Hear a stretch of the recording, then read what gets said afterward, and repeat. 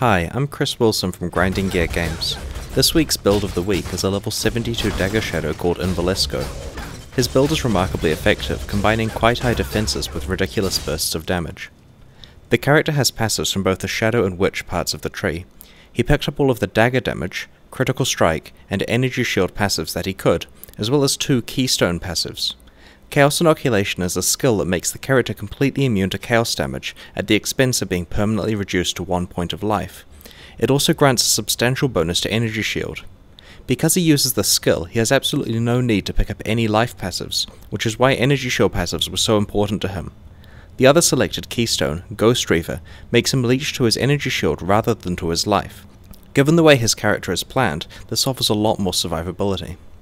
The area of effect damage skill that he uses is Lightning Strike, which has been augmented by 5 support gems: faster attacks, lesser multiple projectiles, increased critical damage, increased critical strikes, and mana leech. This results in a skill that has an extremely high chance to crit, doing massive damage to a group of monsters very quickly. Ghost Reaver enables the skill to leech energy shield at a distance. His close range single target skill of choice is Double Strike. It's supported with faster attacks, increased critical strikes, and melee damage on full life.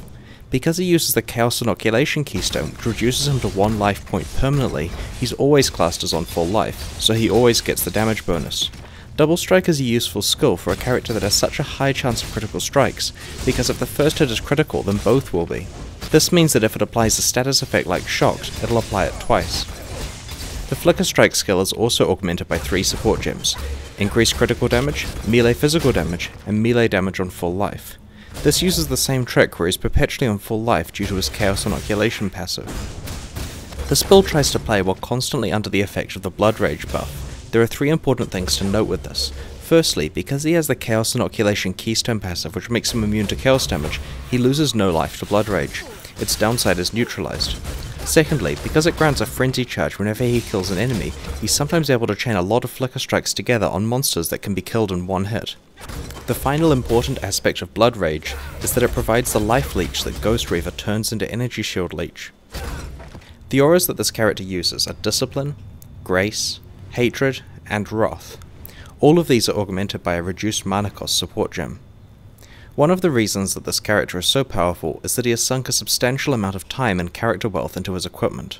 Look at this dagger. Seriously, not only does it have a really high roll of increased damage, but it has it stacked with another increased physical damage mod, a damage and accuracy mod, attack speed, and a pretty high bonus resistance.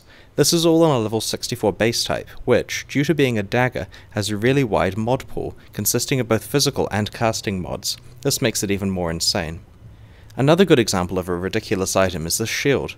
It has a good energy shield mod stacked with a good increased energy shield percentage mod, stacked with an energy shield and block and stun recovery mod.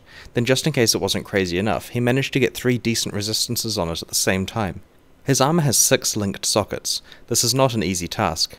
Its mods aren't bad either, with a very large amount of energy shield and some found item rarity.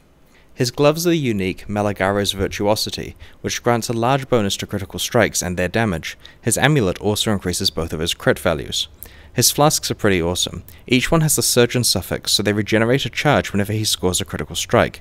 This synergizes really well with his Double Strike skill, because a critical double strike will regenerate 2 charges on all of his flasks. He has 3 granite flasks, which grant a large amount of armor for a short time when used. One of them has a prefix that substantially increases the armor gained. The other 2 instead grant resistances at the same time as the armor. This choice allows him to pick the appropriate flask type for the type of fight he's in.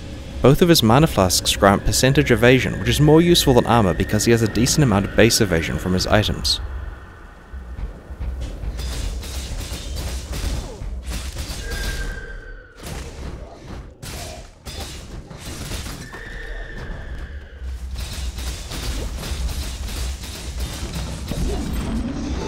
Overall, in terms of survivability, he has 9600 energy shield, 32% chance to evade, 37% chance to block, and 68% damage reduction if he activates his primary flask. He has almost maximum resistances, which are easily capped if he uses one of his resistance flasks, or puts on a piece of jewelry from his inventory. He comments that with the Eye of Chayula and Dream Fragment's unique items, there's no way he could be stunned or frozen. This will be particularly useful in player versus player combat. Path of Exile is currently in closed beta. We're expecting to enter open beta in December, but if you'd like to play it before then please buy a supporter pack from pathofexile.com. If you enjoyed this video, please subscribe to our YouTube channel. Thanks very much for watching and see you next week.